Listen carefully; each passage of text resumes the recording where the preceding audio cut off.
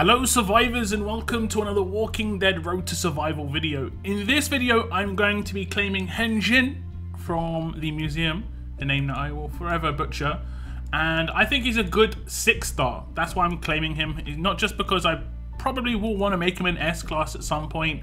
I think he's just a good 6-star. The crosshairs off his headhunter as a specialist skill is really useful, and he can definitely work in some teams. So what you might have noticed on the Michonne's blessing wheel is some of these boxes are kind of broken at the moment, and this is because they haven't actually updated on the wheel. The boxes have been changed from what they were before, and they've been updated, and you can see that on the roadmaps. So if we go to the S class roadmap, you can see, I'll just check the box, and as you can see, Hengyen's item's been added to this box, and that's what's happened to those boxes on the wheel, and that's my guess why there's an issue and it's just not properly loaded for everybody. If you do get one of those boxes, just keep it in your inventory. Obviously you're not going to want to claim any of those items. Just hit X in the top right hand corner if you click claim by accident, because it gives you a selection to choose. Just ignore it, click X, and basically you can wait and it should update in your inventory, you know, once they get to it basically. It's also updated the upgraded version, the torch version, so you can get 130 vanilla cakes here, and that's what I'm going to claim right now in my inventory.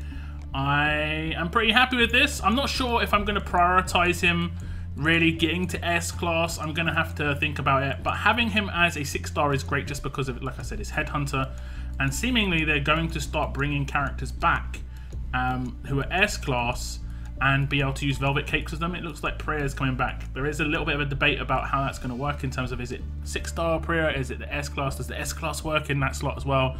We'll have to find out once it drops. Now here's the box. I'm going to claim my 130 vanilla cake slices, and that should be it. I should have a little thing pop up now. The magic, yes. Claim your rewards in the museum. So we'll click this, and as you can see I can claim him. Let's just go ahead. Let's just go ahead. So it is my third character from the museum. I have got Raulito as a 6-star maxed out, and I now have got Hengyen.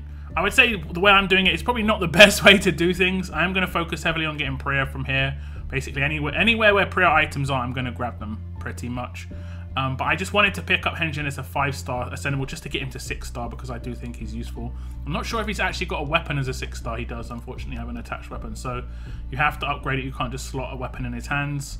I'm probably going to make him quite defensive with his mods. I might even make him defensive with his weapon and not even go for AP on attack.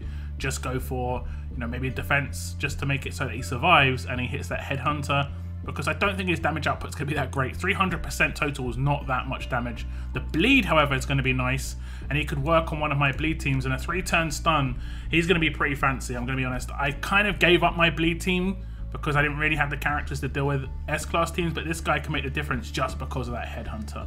So I thought I'd just show you that the characters I claim. I'm going to do this going forward in terms of once I claim a character, I will show you that I'm claiming them, and I'm going to tell you why. Headhunter is going to be just great. Kills are going to be decapped. He'll work great on a bleed team, even as a 6-star, and it's slow progress, but he will eventually be an S class for me, but I don't think I'm going to prioritize him. Do tell me, however, which character you're focusing on right now. If you're going for, like me, just going for the odd 6-star here and there because they're decent 6-stars, or you're going straight for an S class character. Do tell me the character name in the comments and a reason why, if you have a specific reason why. That is the end of my video. Thank you very much for tuning in, and as always, keep on surviving, guys. Keep on surviving.